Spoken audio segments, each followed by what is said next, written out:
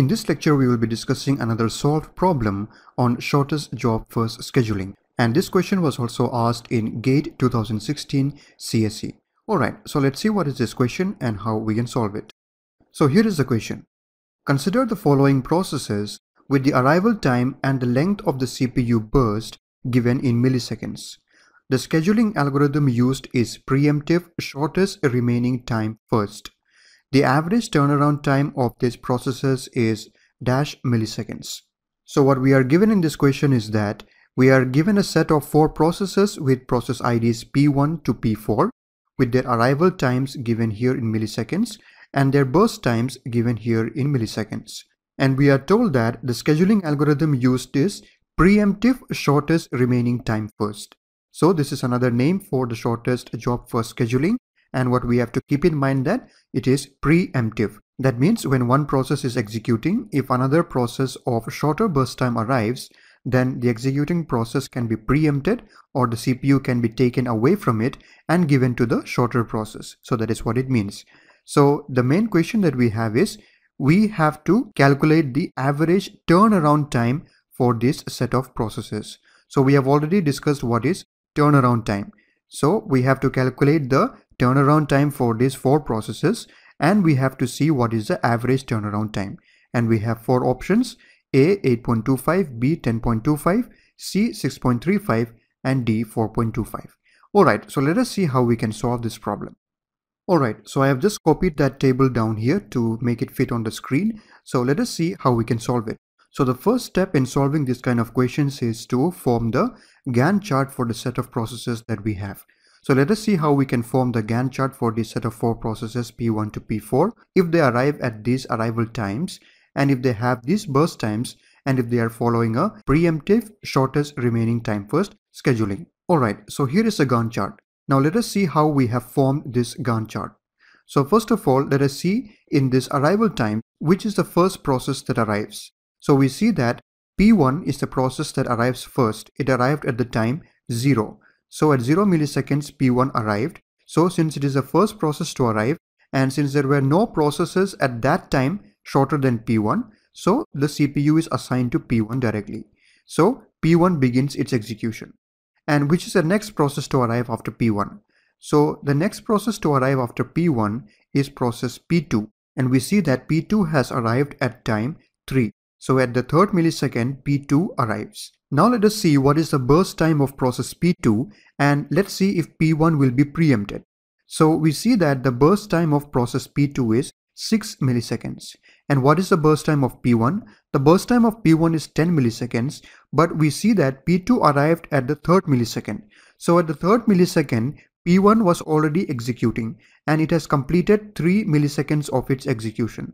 So from the total burst time of 10 milliseconds, P1 has already executed 3 milliseconds. So what is the remaining time for P1? What is the remaining burst time for P1? It is 7 milliseconds. So the remaining burst time of P1 is 7 milliseconds and the burst time of P2 which has arrived at the 3rd millisecond is 6 milliseconds. So which is smaller among these? We see that P2 is obviously smaller. 6 is smaller than 7. So P1 will be preempted and P2 will be given the CPU for its execution. So here we see that at the 3rd millisecond, P1 is preempted and P2 is given the CPU.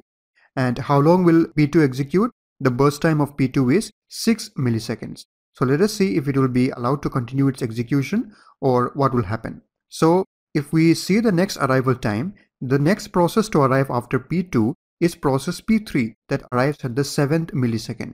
So let's see at the 7th millisecond what is the condition of P2.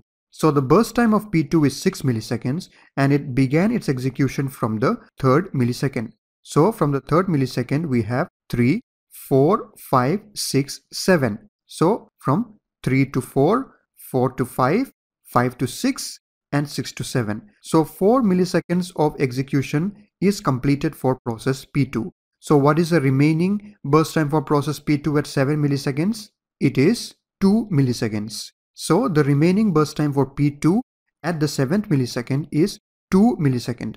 And at that time P3 had arrived. And what is the burst time of P3?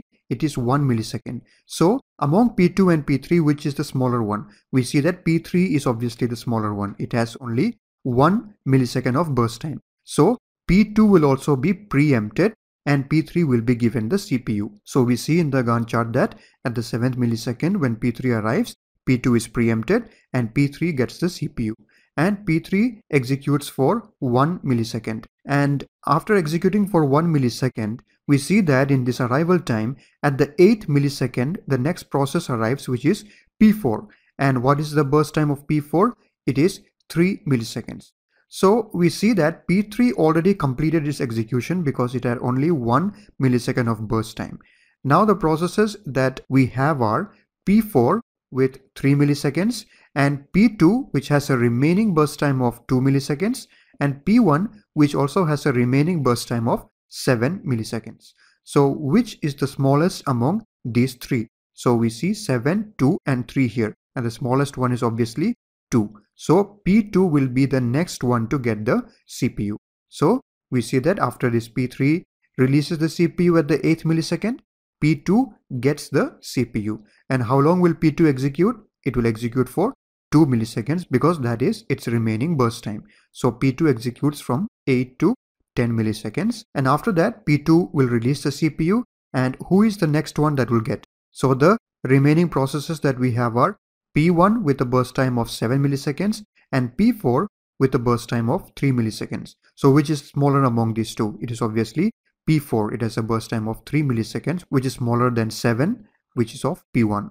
So P4 will be the next one to get the CPU. So at the 10th millisecond, P2 releases the CPU and P4 gets the CPU.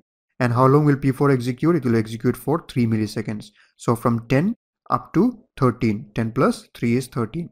So up to the 13 millisecond, P4 uses the CPU and then it will release the CPU. And what is the only process that is left now? That is P1. So finally P1 will again get the CPU at the 13th millisecond when P4 releases it, and P1 will execute for 7 milliseconds. So 13 plus 7 gives us 20. So at the 20th millisecond, P1 completes its execution, and here we have the full Gantt chart for this set of 4 processes P1 to P4. So whenever we have this kind of problems, it is crucial to form the Gantt chart, whether you are calculating the average waiting time or the average turnaround time or whatever it may be. So once we have formed the Gantt chart, it is very easy to proceed with the remaining portion of our calculation. Alright, so now we have the Gantt chart, and what we have to calculate, our original question was to calculate the average turnaround time for this set of processes. So for that, we have to first calculate the turnaround time for these processes one by one. So what is the formula for turnaround time? So the formula for turnaround time is completion time minus the arrival time. So we know that turnaround time is actually the time that the process takes for its entire execution, including the time it was waiting. So the turnaround time will be the completion time, the time when the process actually completed its full execution, and from that we have to subtract the arrival time, that means the time when the process arrived. So from the completion time, if we subtract the arrival time, we will get the turnaround time, which is the entire time the process spent in executing, including the waiting times. Alright, so using this formula, let us calculate the turnaround times for these processes P1 to P4. So first of all, the turnaround time for process P1. So what is the completion time of P1? So if we look at the Gantt chart, we see that the completion time of process P1 is 20 milliseconds. This is where P1 fully completed its execution. We saw that P1 executed for some period of time here, but that was not its complete execution.